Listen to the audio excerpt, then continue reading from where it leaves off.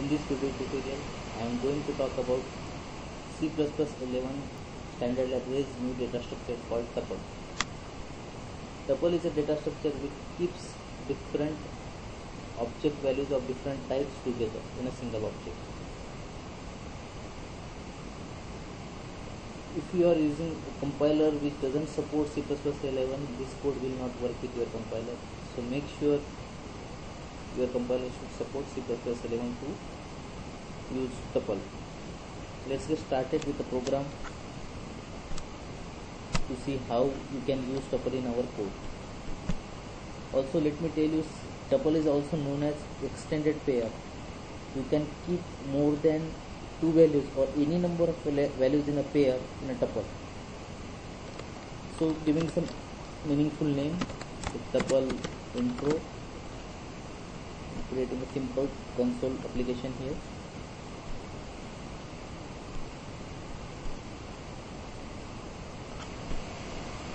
Zooming in so you can see code more clearly. And to use tuple in your code, you should include header file called tuple. And we also needing IO string because we will be using hash cout and cin function. Last using namespace. To get started, I am creating a tuple called info, which keeps info of employee, his name, salary, and age, and finally his birth year. Just to demonstrate, I am taking a random example here. So tuple, which keeps value personal string, and again to use string I need to use include string. Okay, first one is string, another for age I am keeping int, then for salary data type should be double, and for birth year I am again keeping int, giving name as int. Now you can initialize tuple over here also, and you can define info first, and then using some function you can initialize that info. But in this, for first example, I am keeping initialization at place of definition only.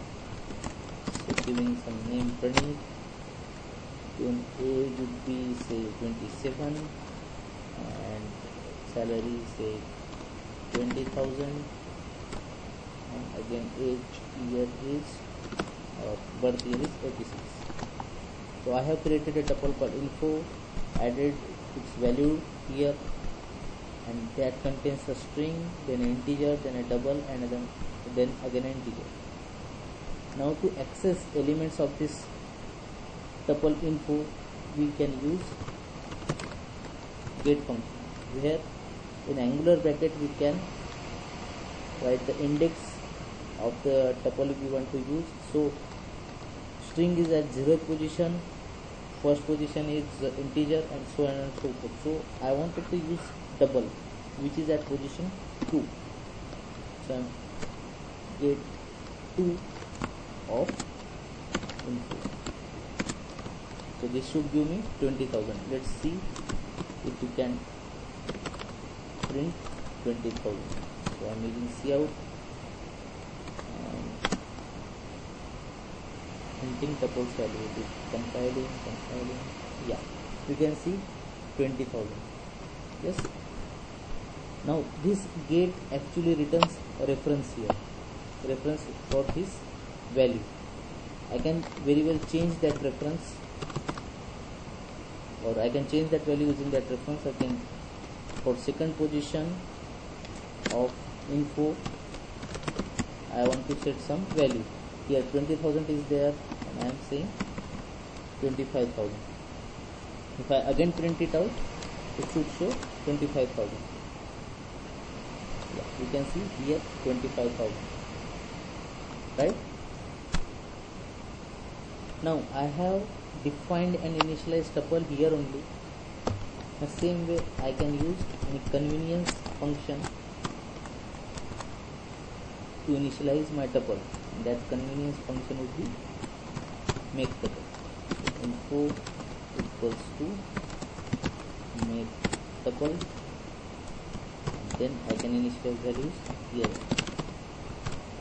Name is Pranit, then age is 27, salary 25,000, and finally date of year is or birth year is 80.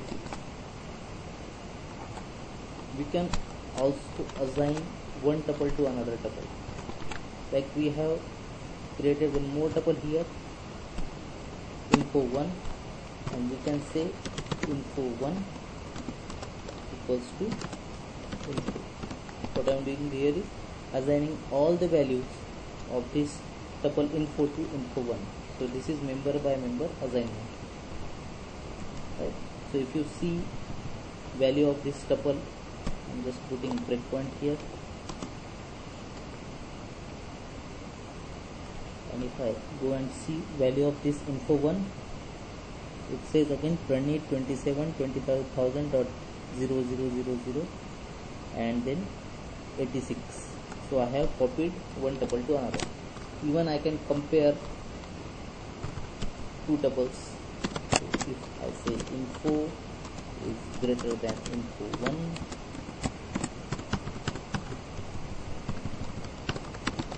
say info is greater,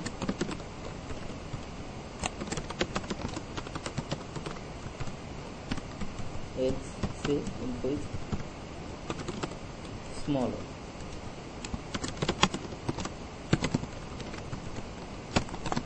Right. If I compile this, I know both the elements are same, so it should go to else block. It says info is smaller. Now I am going to give some smaller value to info. Now here info is 27, I am saying here 24. So now info is smaller, or let's say it's a negative condition, we already checked. We say info is greater. Now it should say info is greater.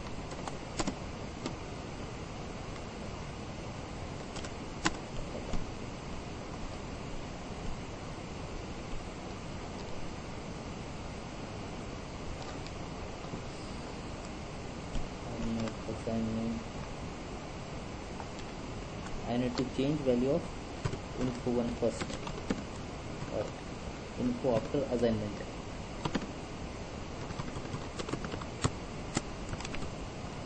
One of info, and putting value 28 here, and I should put here 27 only. Now value of in info is 28 and value of info 1 is 27. So because after assignment I have changed the value. If I see, it should show info is greater, right? So it is called lexicographical comparison. One more thing, very interesting thing you can do with tuple, and that is you can take all the values in different variables. So you have this info tuple which has all these values. So what we can do is here, we are creating some variables here of string type, then another one is of int type, age, yet another is double, which is of which will keep salary, and last one is year. Now there is a library function called type. Here I can give name, comma age, comma salary, comma year equals to info. Now all these values are getting extracted in these variables. So let's say age should be now 27. Let's try to print value of age here, and you should see 27. See, 27. So you have magically extracted all the values of tuple into these variables. Finally, tuple is more or like a structure. You can keep different data types together. Difference is you can do lot many magical things with tuple. So you need to take decision whether you should be using structure or tuple with your requirement. Hope you enjoyed this video. Please add comment or for your query or suggestion.